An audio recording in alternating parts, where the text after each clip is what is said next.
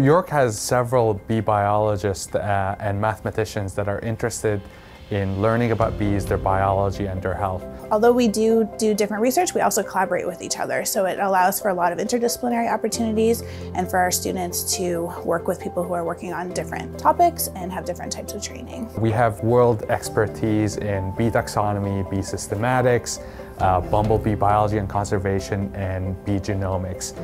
You don't usually find this combination of skills and expertise in one place. My research is on the evolutionary history and classification of the world's 20,300 plus species of bees that are known. I do new species descriptions, evolutionary trees, and I study the biogeography of bees, in other words, how they got to where they are. Bees generate $5.5 billion to Canada's economy every year, and their health is declining. Canadian beekeepers lose up to 27% of their colonies each year.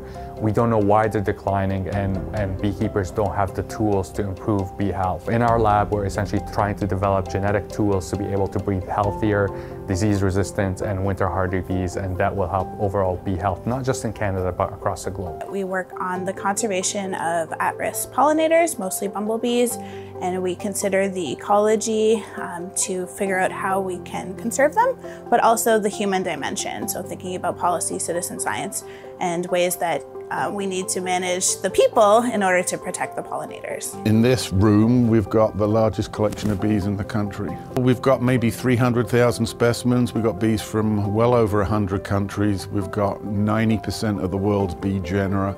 And on the image bank that we've got, you'll see images of nearly all the world's bee genera, so it's something to be really proud of. Although bee conservation and pollinator conservation is a really hot topic, there aren't a lot of research groups in Canada that are specifically focused on trying to figure out why some native species are in decline and how we can conserve them. We all have different expertise, and we're able to bring this diverse set of expertise to improve bee health, understand why bees are declining.